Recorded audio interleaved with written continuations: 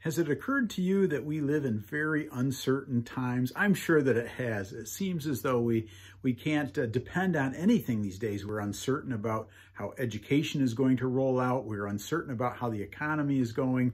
We're uncertain about how things are going to change over time. And we just simply don't have answers to all the many questions that we have.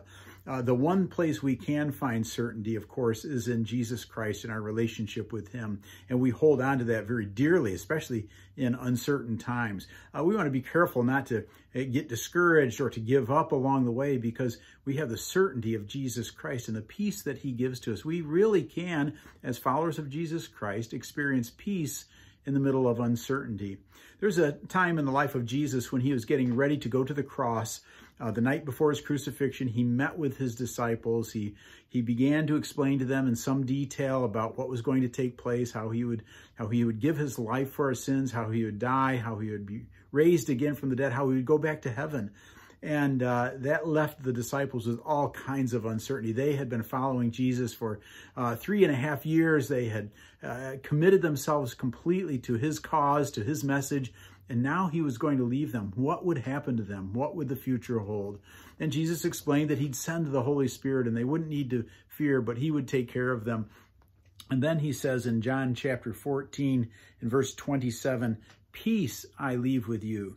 My peace I give to you. I do not give to you as the world gives.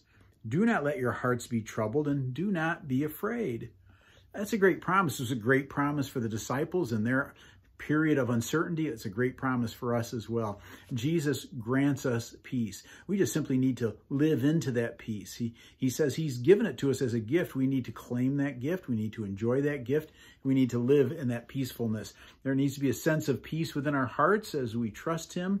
We need to recognize that he's given us this gift, not as the world gives, he says. The world gives and takes away, and peace comes and goes, and certainty and uncertainty are always floating around together.